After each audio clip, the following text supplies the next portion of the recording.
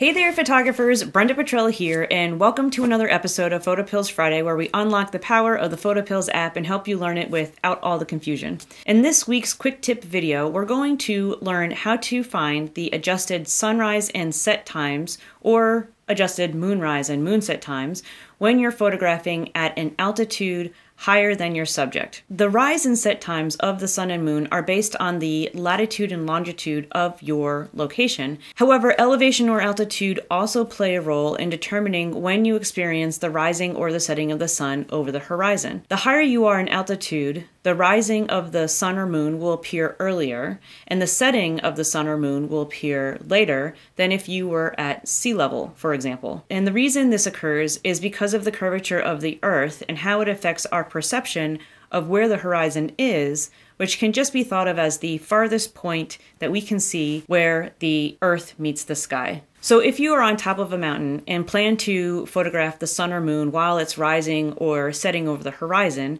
then how do you account for the change in altitude when determining the actual rise and set times? PhotoPills has a way to figure this out, so let's dive into the planner and see how this works. As an example, let's plan a sunrise from Haleakala National Park on Maui Island in Hawaii.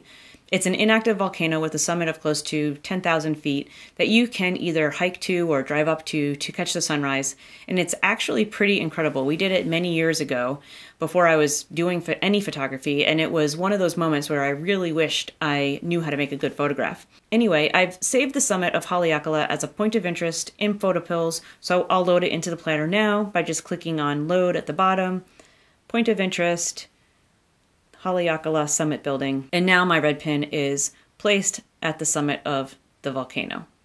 And the altitude at this point is 9,990 feet. If I zoom out a little bit, you can see that the terrain is a little bit varied before it reaches the ocean to the east where the sun will be rising. And it's a good practice to study the area to see whether there are any peaks between your shooting location and where the horizon will be that may block the sunrise at the horizon. But because I know this is a popular place, I can just hop on over to Google Earth and get a 3D view of it to get a sense of possible obstacles. Now, just as a quick side note, if you're planning a remote shot where you might not be able to get a good 3D view on Google Earth or Street View, then you would either need to study topographical maps of the region, or you could use the black pin in PhotoPills to assess the altitude of various high points in the terrain between you and the horizon.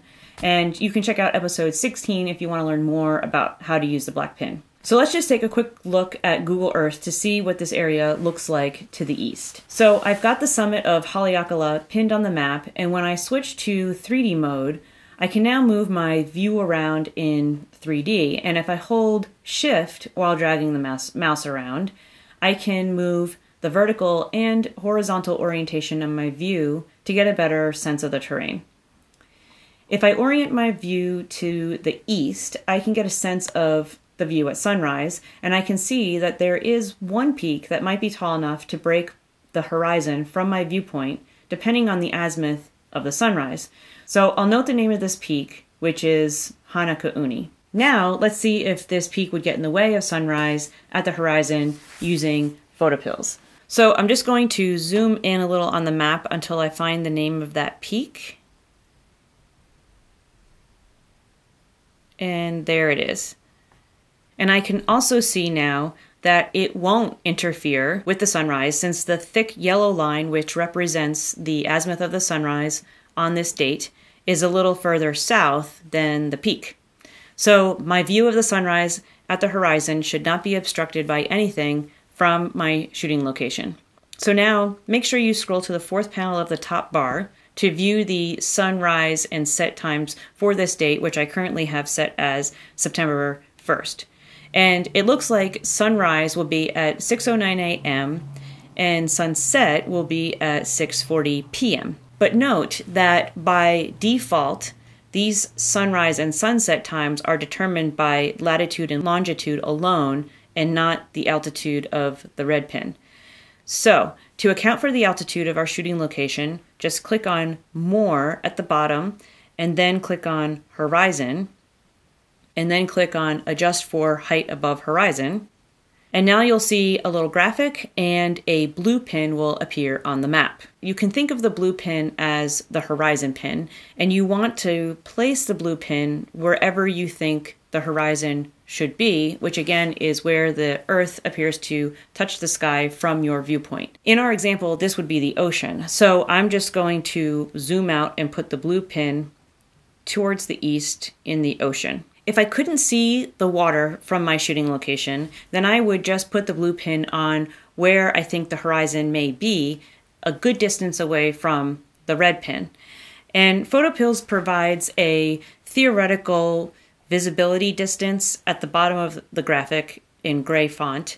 And you could use this as a guide for how far away to put the blue pin. So it's basically how far away you should theoretically be able to see the horizon, if there's no obstructions, from the red pin's altitude, but this number doesn't account for things like weather or pollution or anything else that might limit your visibility. So it's really just a guide. But since I know that the ocean isn't going to change in altitude past the shoreline, it's just sea level, then I can put the blue pin anywhere in the water and I don't need to go so far out in the ocean. The graphic also shows the altitude of the blue pin, which at sea level is obviously 0, and the distance between my red and blue pins, which is 23.2 miles. And this number is helpful if I was trying to get close to the theoretical visibility distance. Also, if you have access to more accurate altitude information, say from a local map or something, then you can always enter that number manually by tapping on the altitude number and then you can type it into the keypad. The graphic also lists the height above the horizon, which is just the difference in altitude between the red and blue pins.